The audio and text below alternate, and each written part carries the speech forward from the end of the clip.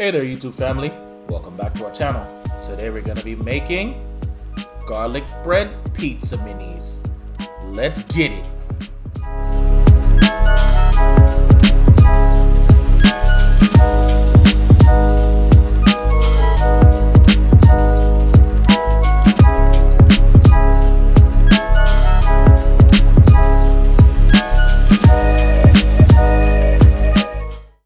Alright family, here we go.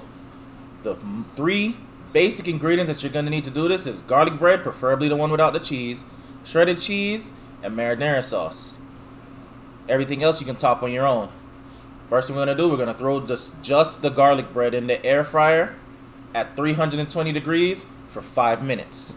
Basically, you're preheating your base. Don't skip this step. Trust me.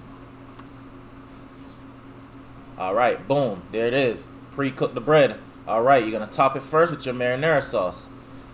Most important, get that at the bottom. Get the cheese next. Then you can top it any way you want with whatever topping you want. I went ahead with pepperoni, bacon, topped it again with some extra cheese, and we're going to throw that back in the air fryer at 320 degrees for 5 more minutes.